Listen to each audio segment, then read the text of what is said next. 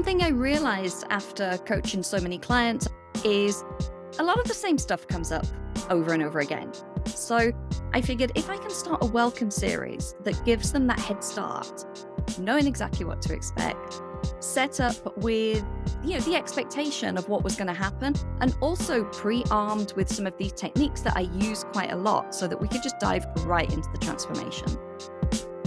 Welcome, everybody, to another case study episode on Launch Your Private Podcast. Today, we have Emma-Louise Parkes with us, a longtime Hello Audio user, uses it a bunch of cool ways. We're going to focus on a welcome series that she uses for her private one-on-one client. So I can't wait to dive in. Emma, thank you so much for being here. Oh, you are welcome. Like you say, I've been with Hello Audio since pretty early days. And it's a mainstay now in my tech stack. So I'm excited to talk about it. Oh, that makes me happy.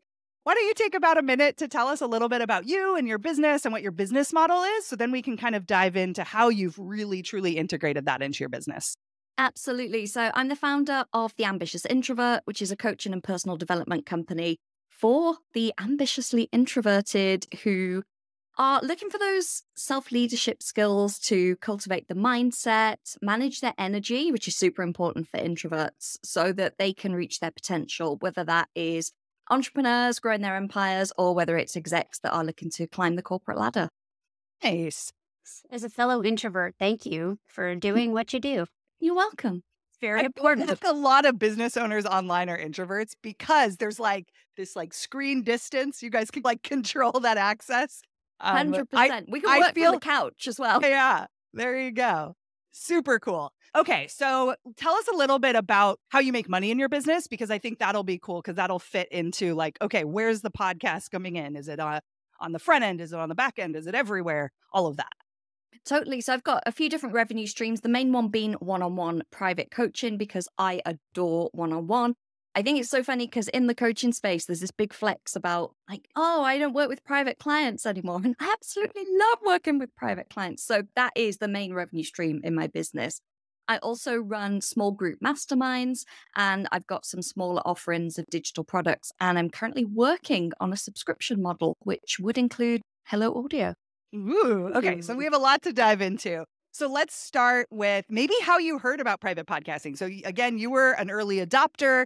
We're I kind of get the concept, but you dove in. What was that early days like of deciding to go with private podcasting?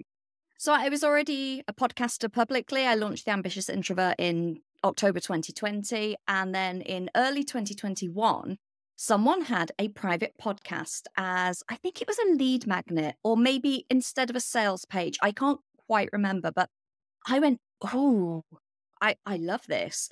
So I downloaded it, and it was a file in Dropbox. And then I had to click, and then I had to go to Dropbox, and then my Dropbox was full, and I was logged in on my personal account and not the business. And I didn't even listen to what it was because it was just so clunky and difficult. And I was like, oh, but that's such a great idea, a private podcast.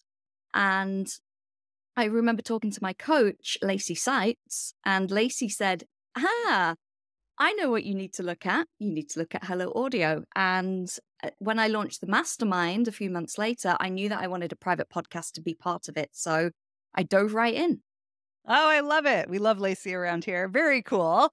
Okay, cool. So I love that. I think it's interesting. That's interesting that someone would call it a private podcast, but it was like a Dropbox file. To me, it would be I don't know. If it should be in a podcast. Yeah, maybe that's my own MP3 file or something. And it was so, the UX on it was just ugh. And I was like, no, this is not good. It's literally why we built this. To is that feeling right there? And what's funny is I wish more people knew about what we do, because that's still a problem people deal with right now. Yes. I'm still hearing the MP3 that disappears, the whole put it in Google Drive, but you can't control the speed. And I'm just guys, we figured this out. Podcasting knows how to do it. It's been going around for 20 years. Okay, the welcome series. We can talk about the membership too, as well. But let's really focus on the welcome series and how you get people, how you use it in your private client experience and what that has done for your business and for your clients as well. So one thing I realized after coaching so many clients, I've been in business for 5 years now, and I was coaching previously to that, is a lot of the same stuff comes up over and over again. So if I have to spend time on a client's call explaining a concept maybe, or, giving them a backstory about why a certain tool or technique is going to be helpful for them, it's eating into their time. And my private clients are busy and they want results. So I figured if I can start a welcome series that gives them, hey, like these are the main 3 or 4 things that I've seen over and over again with my clients. I'm going to do short audios, like 3 or 4 minutes on each one to give you the lowdown. So you already know when I reference it. You can even start implementing it now before our first call and bring that awareness. So that was one of the things that I put in it because I just wanted to give them that head start. I also created an audio that was like, hey, this is how we work together. This is what you can expect. These are the boundaries around communication. This is, how we can use Slack. I also created a short audio about codependency in coaching to explain, why it's so important that, yes, I'm available to help you, but we don't want to foster that codependency. And even calling out things like, yes, I'm a coach and I can support you with so much, but sometimes you may need a different type of support like counseling or therapy. So all of this was in this welcome pack. And it probably took 25 minutes for them to listen to, but I feel like it just set them up for success so well because they came to the first call knowing exactly what to expect, set up with, the expectation of what was going to happen, and also pre-armed with some of these techniques that I use quite a lot so that we could just dive right into the transformation. Oh, I love this. And it's important. So as someone who has worked with one-on-one folks for I'll just say a long time. I'm old and it's for a long time. Everything you said is so important for the client experience, especially when you care as much as you do about helping your clients get results, at setting the correct expectations from the start, setting the expectations around communication about and everything. A major kudos for talking about coaching codependency. Yeah, right in this space. Isn't that huge? Yeah, well, and so part of me is this is that example that I used to use in like course building where it's, man, you have to resell the course when you log in. Yes. This is reselling the investment. And, someone might be like reselling. And it's like, well, reality is someone invested probably a decent amount of money and they're like not sure. They're separate from that transaction. They haven't done the first call yet. They haven't gotten their results yet. But here you are kind of reminding them, this is why you picked me. I talk about these things in the industry. This is why you might not trust other people without saying it like that. But you're really showing like your values, like the way you like see coaching. And yeah, like in a welcome call, are you going to go like, here are some things that I want to review with you? Like, you know what I mean? Or like that intro call, again, a waste of time for many people. They want to get right to the meat of like, you hire a one-on-one person. We are spending time together and you're going to go deep with me. I'm not doing a course. This is about my experience and the way like, what I need help with. And so, yeah, I think this is genius. Like our users always blow our minds, but perfect. I think it's such a cool way to set up and kick off a great coaching relationship. And what was really great is I could refer people back to it. So some of the, different concepts and techniques that I talked about in there, if they were having a wobble, or if maybe they'd fallen off track with keeping up with certain habits, I could say, go back and listen to the welcome series. And they reacquainted with it. They could ground back into it and get back on the wagon as such. Love that. Have you been adding audios as you've experienced like a couple more people? Has it kind of changed over time, or is it actually Yeah, it's evolved. So I added another couple of things that came up, and I even took one out because I was like, oh, I'm talking about that, but I'm finding that's something that I'm not using as much now. And of course, the way Hello Audio is set up is just so easy for me to switch one out in the same feed. It's fantastic. Oh, I love it. That's why we love audio here. 100% why we love audio here. Yeah. Super easy. Now, I'm curious what your clients have said. Have you gotten feedback around it? Because I know not everyone onboards in this way, and this is a very unique and very intentional way of onboarding a new client. So have you gotten specific feedback from clients and what they experienced as they went through it? 2 in particular, they all love it. One in particular, who is in the operations and systems world in the online space, said, this is flawless. She was like, I have never seen anyone onboard in this way. And I think it's a little bit, Lindsay, like you said about reselling it. That's what she felt. She was like, yes, like I've made the right decision. This is why I'm here. I had another client who worked with me privately for a year. And in her testimonial, she actually wrote, we'd never discussed this, and she wrote it in her testimonial. She said, I want to thank you for recommending therapy alongside coaching in your welcome series. She said, because that made me look for a therapist. And the last year, because of those two things in combination, has been transformational. So again, not a discussion that we had during her calls, but she actually referenced it in the testimonial, which I thought was amazing. So this is even making an impact, like outside of even the coaching container, calls. Totally. That's really cool. So if someone's listening and is like, okay, I'm a one-on-one coach and this sounds epic, I want to add it. Could you, I know you're not like put on the spot for like a framework to do it, but what were some tips or some thoughts you had as you set out to design this? Like, what are some tips you have around that? So the first thing I thought about is creating that, I like to say creating safety. And by that, I mean creating boundaries for both parties. So what I'd found before with clients is my clients are introverted. They're very sensitive. They're very empathic. They can almost be a bit sometimes scared to, contact and ask of me, even though that is part of the container. So I like to make it super clear to them that they can contact me at any time. They can send a message in Slack at any time. I have my boundaries around tech, around when I respond, and that's for me to hold. So that was one of the first audios is don't ever think, oh, I can't send this message because it's the weekend or there's a time zone difference. I want them to know that they can contact me at any time. The rest is on me. So think about boundaries, think about setting the scene, think about creating that safety so that everyone knows what to expect. I also put an expectation of the calls are this long. This is typically what we may do. This is what you can expect.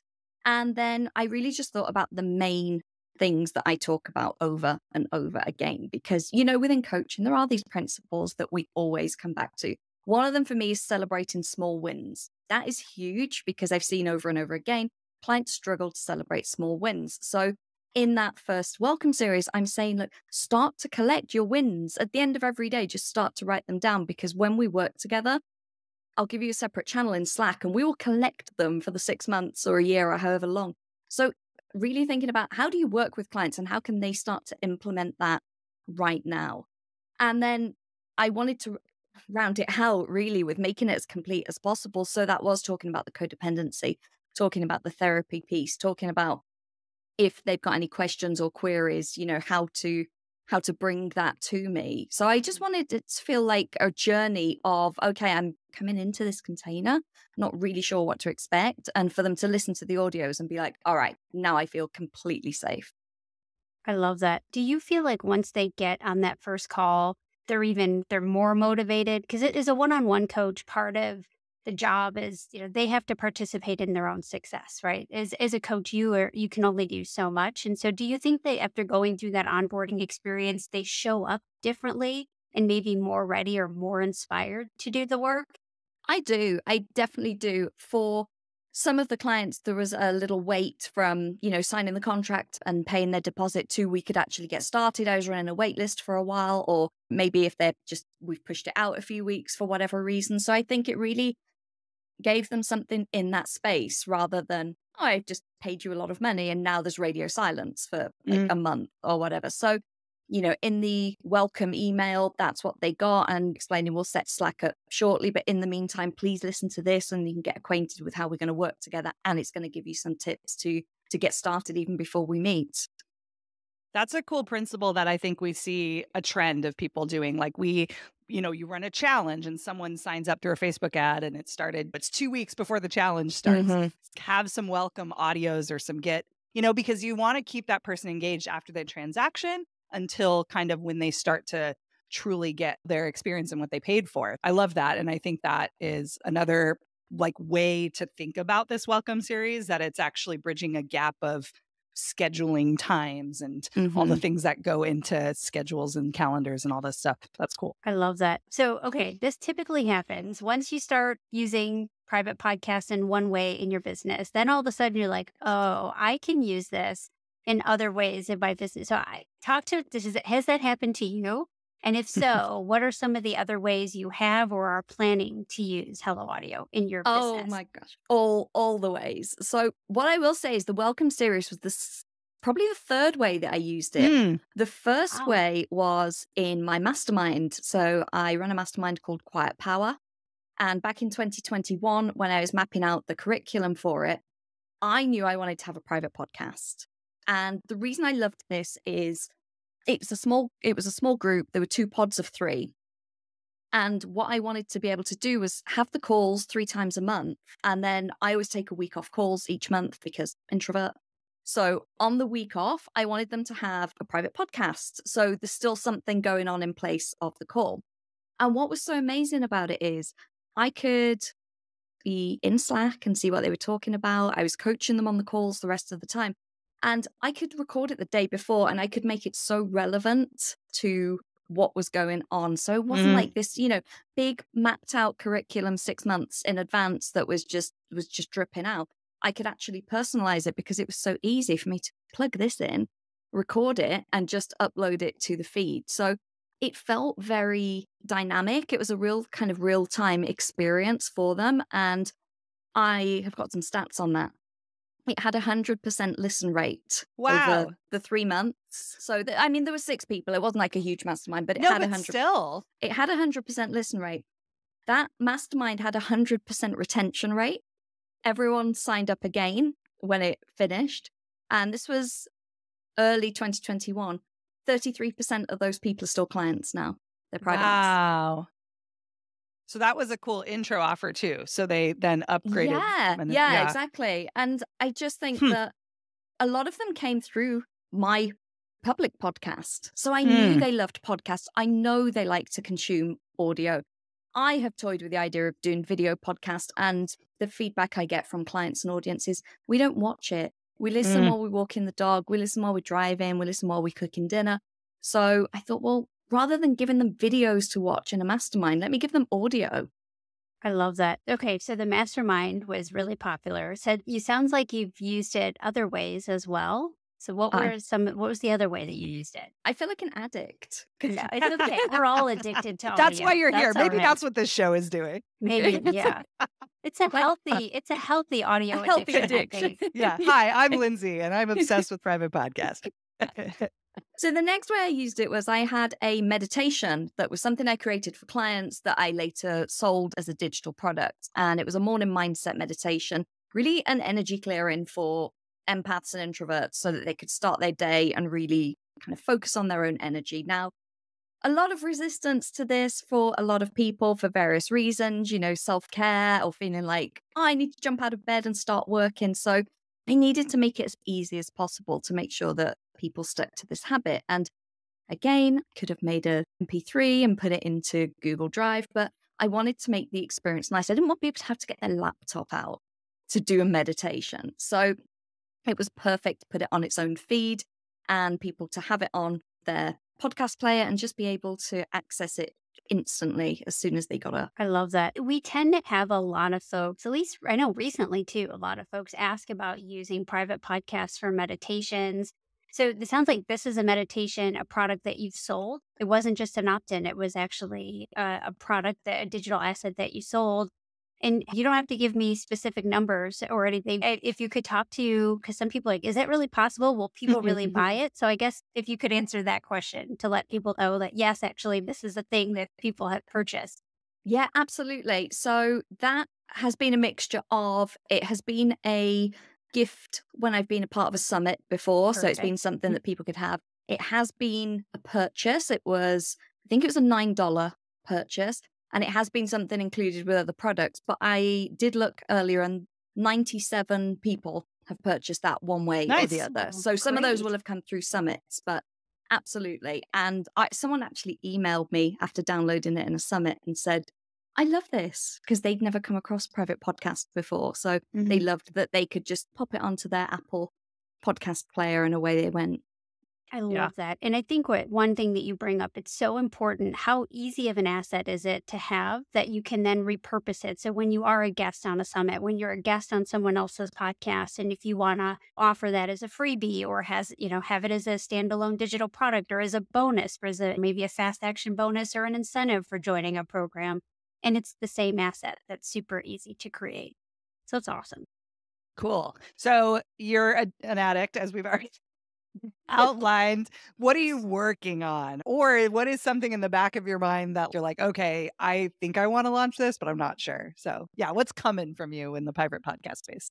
So what's coming from me is very loosely, because I haven't figured it out, but something subscription based. I am obsessed with helping people to stay on the wagon of their mindset work. So I love the subscription idea because I feel like there's more skin in the game than if someone's like, oh, I'm just going to buy some journal prompts, or I'm just going to buy this thing and then let it rot on the laptop. I am toying with a subscription model because I want people to show up and do the work and get the changes for themselves. So as I think about this, I think a lot about learning styles. And yes, of course, some people love to read and love to journal on things. I am not the biggest journaler in the world, even though I recommend it to people. For me, it doesn't always do it. If I can listen to an audio and self-reflect and have pauses in that audio for me to reflect, mainly while I'm moving, usually, so walking or cooking. So I'm really toying with like, how can I deliver something that is accessible to everyone, just regardless of how they like to consume or do their mindset work, but that's still going to give them the same transformation. I love that. That's powerful. I think, and is that something that you're thinking about launching this year? Oh, yeah. I'm probably looking at about April. Oh, wow. Oh, nice. All right. Pretty fast. I like it. Yeah. Cool. We love a good subscription for sure. And I think audio, it makes people talk about membership sites and all these different ways to create recurring revenue and all of that. But yeah, creating audio content is just so much easier. So membership feels heavy for the creator in many cases, just because you're just like, oh, I have to do this, and then I have to do this thing, and then I have to host a call, and then I have to whatever. But man, either a daily or bi-weekly or whatever, like audio drop is just so much easier. But also for the listener who doesn't have to go into a site and navigate a whole bunch of other resources and figure out what their path is. It just comes right to your phone and it will send you a message. It'll show a notification that it's there for you. So it's pretty good, both sides. I love it for that. And I think where the work can feel uncomfortable, like when we're doing mindset work for the first time, or, when we're in that self-reflective mode, let's make the barrier to entry as low as possible. If it can just arrive on your phone, yes. If I've got to get a journal and find a pen and sit down and take all the space, but if I can incorporate it into my day another way, and like you say, without having to log into something, without having to open the laptop. And as much as it's not always great, our phones are there. They're part of our life. And I just think, look, if you're going to pick up your phone and scroll mindlessly, no, pick up your phone and listen to some really inspiring audio instead. Yeah, that's the cool thing I think about podcasting in general is there's already a cornerstone habit happening. It's like, this is when I listen to podcasts, whether it's true crime or like personal development and products that you've purchased. There's this space in your day for audio that's already connected.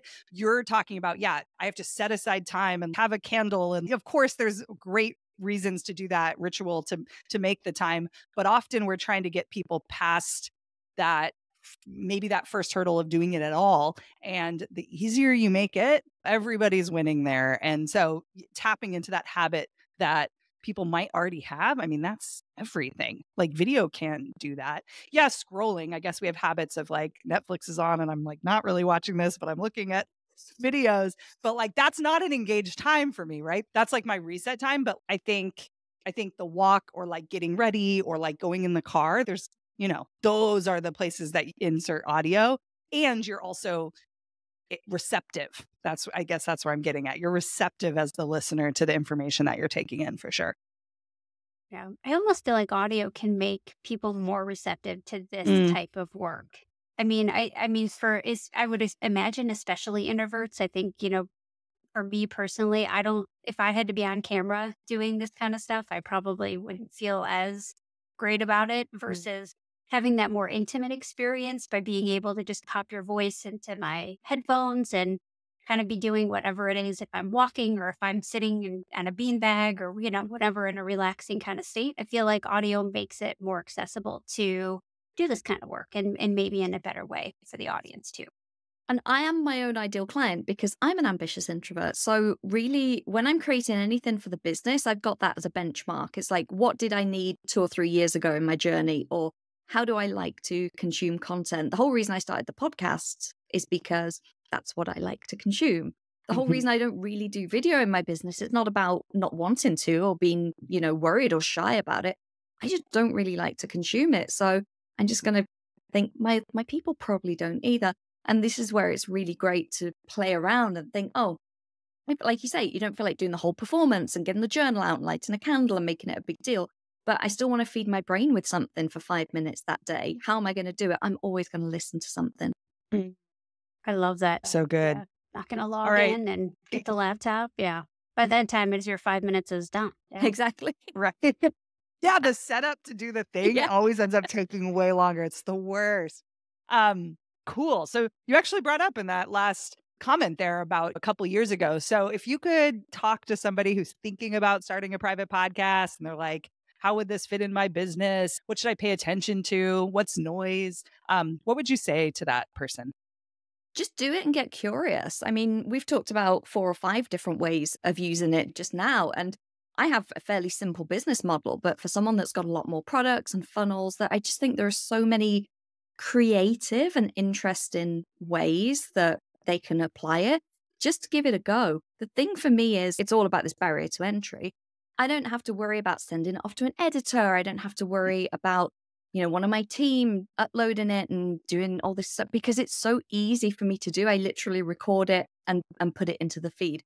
And if I don't like it anymore and I want to change it, I can do it in seconds. So it gives you that kind of agency to have fun and try it out. It doesn't feel as permanent as a public podcast or putting something out there on social media. It feels a lot more fluid and it can evolve with me and my business. So yeah, if anyone's thinking about it, give it a go.